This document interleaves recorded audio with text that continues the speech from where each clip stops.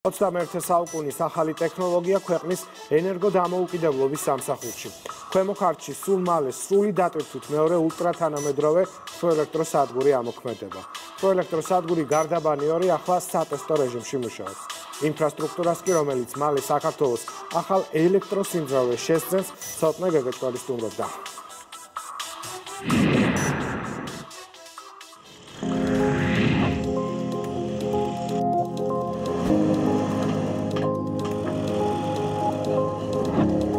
უახლესი ტექნოლოგიებით აღჭურვილი კომბინირებული ციკლის თანამედროვე 230 მეგავატის სიმძლავრის თბოელექტროსადგურის მშენებლობა 2018 წლის თებერვალში დაიწყო. ჩვენ ახლა გარდაბანში რიგით მეორე თბოელექტროსადგურზე ვიმყოფებით, რომლის მშენებლობაც დასრულებულია და ის სატესტო რეჟიმშია გაშვებული. ასე რომ სულ მალე საქართველოს ელექტროსისტემა ამ თბოელექტროსადგურის საშუალებით დამატებით ახალ სიმძლავრეებს მიიღებს. ახალი ტექნოლოგიებით 21 საუკუნის მიღწევებით.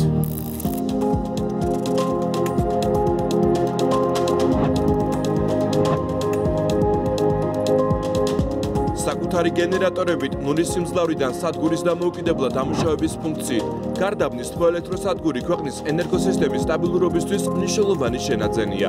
რადგანულიდან გაშვების უნიკალური ფუნქციით შეუძლია რყევებისა და საგანგებო მდგომარეობის დროს ქვეყნის მთლიანი ელექტროსისტემა აღადგინოს. საამაყუარი ქვეყნისთვის, იმიტომ რომ ეს არის მართლაც უნიკალური ობიექტი თავისი ეფექტურობით, თავისი მნიშვნელობით. გარდაბნის თბოსადგური მნიშვნელოვნად შეამცირებს იმპორტირებულ ელექტროენერგიას ქვეყანაში. ეს არის თანამედროვე ტიპის თბოსადგური, რომელიც დაკომპლექტებული არის უახლესი General Electric-ის გაზის და ორთქლის ტურბინებით, რაც ძალიან ეფექტური არის და მნიშვნელოვნად ამცირებს გაზის მოხმარებას 1 კილოვატ ელექტროენერგიაზე გამომუშავებისა. ქვეყნის ენერგოსისტემის განვითარებისთვის ამ მნიშვნელოვანი პროექტის განსახორციელებლად 180 მილიონ დოლარამდე დაიხარჯა. ინვესტორი ნავთობისა და გაზის კორპორაცია. გამომუშავებით და შემდეგ ბაზარზე გაყიდვით ამ თახის ამოღება 7 წელიწადში მოხერხდება. განსაკუთრებით მნიშვნელოვანია აი ესეთი ტიპის ელექტროსადგურები, რომელიც საბაზისო სიმძლავრეს იძლევა. ჩვენ სწორედ საბაზისო სიმძლავრეების დიდი გაჭირვება გვაქვს. ეს ნიშნავს ისეთ სიმძლავრეს, რომელსაც აქვს იმის საშუალება და უნარი, რომ არა მარტო დღეღამის, კვირების და თვეების, არამედ წლის განმავლობაში თანაბარი სიმძლავრით იმუშაოს. აი რა განსხვავებაა მაგალითად თბოელექტროსადგურსა და ჰიდროელექტროსადგურს შორის, ხო? ჰიდროელექტროსადგური დამოკიდებულია იმაზე, რამდენი წყალი მოდის მდინარეში. ქსელში სრული დატვირთვით შესვლამდე სადგური გარდაბანში ჯერ სატესტო რეჟიმში მუშაობს. სადგურზე ჩვენ პირველი სტუმრები ვართ. ჩვენი მასპინძელი კი მისი ხელმძღვანელია. ჩვენ ახლა ვიმყოფებით თბოელექტროსადგურის მთავარ მართვის კომპიუტერთან, საიდანაც სულ რამდენიმე წუთში საქართველოს ენერგოსისტემას მივაწვდით ელექტროენერგიას სპეციალურად იმედის კვირის მაყურებელთან ერთად. ვიზუალურად ახლა ეს გენერატორია, რომელთაც ხდება ელექტროენერგიის, რო ჩავთავთ, დაიწყებს გენერატორი ელექტროენერგიის გამომუშავებას და მიაწვდის ამ ელექტროენერგიას ჩვენს ენერგოსისტემას. შესაბამისად, ახლა უნდა ავირჩიოთ ეს ხილაკი და გავუშვათ ავტო რეჟიმში. აი, დაიწყო პროცესი, ახლა ეს ხდება სრულად ავტომატურ რეჟიმში, არ ჭირდება ადამიანის ჩარევა.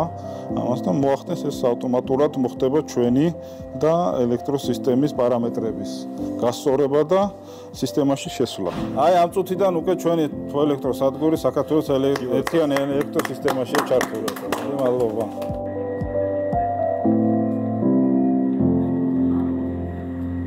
ელექტროენერგიის ულტრათანამედროვე საწარმო ქართველმა და ჩინელმა მშენებლებმა შექმნეს. კონტრაქტორი ჩინური კომპანია TCC-ია.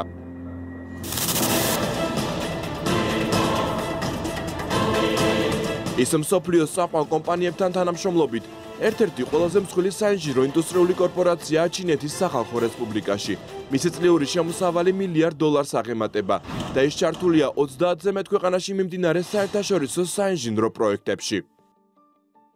მოხარული ვართ, რომ მონაწილეობთ ამ სადგურის მშენებლობაში, რადგან ვიცით დღეს როგორი საჭიროა დამატებითი ელექტროსიმძლავრე და რესურსები, რომ ფეხი აუწყო განვითარების ტემპებს. მით უმეტეს, რომ ელექტროენერგია არის რესურსი, რომელზე მოთხოვნაც მუდამ მზარდია და ჩვენ კვლავ მზად ვართ თქვენს ქვეყანასთან ვითანამშრომლოთ. ეკოლოგიურად გარემოსთვის მინიმალური ზიანის მქონე თბოსადგური ყველა სიკეთესთან ერთად ენერგოეფექტურიცაა, რადგან ის ელექტროენერგიის მისაღებად გამძველი თბოსადგურებისგან განსხვავებით ორჯერ ნაკლებ ბუნებრივ აირს საჭიროებს. რაც შეეხება მისი მუშაობისათვის საჭირო ბუნებრივ აირს, მას ქვეყანა იმ ახალი გაზის დერეფნის საშუალებით მიიღებს, რომელზეც იმედის კვირამ უკვე გიამბოთ. სამხრეთის გაზის დერეფანი, რომელიც ტრანსანატოლიური გაზსადენით საქართველოსა და თურქეთის გავლით, სულ მალე ევროპის ენერგოსისტემას ახალ შესაძლებლობებს შესძენს. თბოენერგეტიკა ჰიდროენერგეტიკისგან განსხვავებით არ არის დამოკიდებული ბუნების ძალებზე. ეს არის ყველაზე მარტივი, ყველაზე სწრაფად ჩართვადი და გამორთვადი სისტემიდან, ყველაზე მოქნილი წყარო. და ვინაიდან ეს წყარო თბოელექტროენერგია საქართველოში დიდად არის დამოკიდებული იმპორტირებულ გაზზე, მნიშვნელოვანია, რომ ესეთი ახალი ტიპის ეფექტური სადგურები ავამუშაოთ, ნაცვლად ჯერ კიდევ საბჭოთა პერიოდში აშენებული ძველი სადგურებისა, რომელიც მრავლად არის ჯერჯერობით წარმოდგენილი. ეკონომიკისა და მდგრადი განვითარების მინისტრის შეფასებით გარდაბანში განხორციელებულ პროექტს უდიდესი სტრატეგიული მნიშვნელობა აქვს ქართული ენერგოსისტემისთვის. ქვეყნის ენერგოუსაფრთხოების გასაძლიერებლად, მთლიანად ენერგოსექტორისა და ქვეყნის შეუქცევადი განვითარებისთვის. გარდა ამ თბოელექტროსადგურისა კიდევ რა სამომავლო გეგმები გაქვთ? კიდევ ორი ახალი ანალოგიურად დაახლოებით 230-250 მეგავატიანი თბოელექტროსადგური გაზზე მომუშავე აშენდება, ალბათ ისევ გარდაბანში. ჩვენ სწორედ გუშინ მთავრობის თომაზე დავამტკიცეთ გეგმა და დავალება მიიღო ისევ და ისევ ნავთობის და გაზის კორპორაციამ, რომ შესაბამისი კვლევები აწარმოოს. ჩვენ ვარაუდობთ, რომ ერთ-ერთი ამ სადგურის მშენებლობა უკვე მომავალ წელს დაიწყება.